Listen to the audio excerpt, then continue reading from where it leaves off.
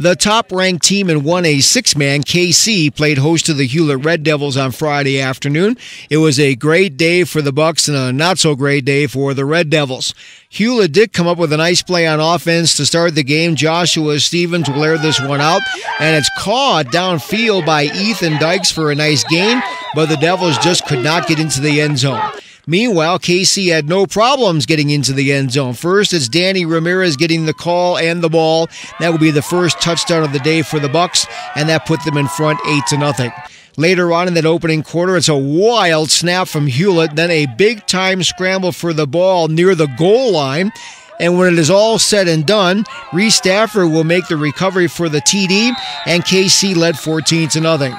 More scoring from the Bucks in that first half of play. Aaron Cleveland will waltz into the end zone for another score. So very, very quickly, Kaycee was leading 21-0.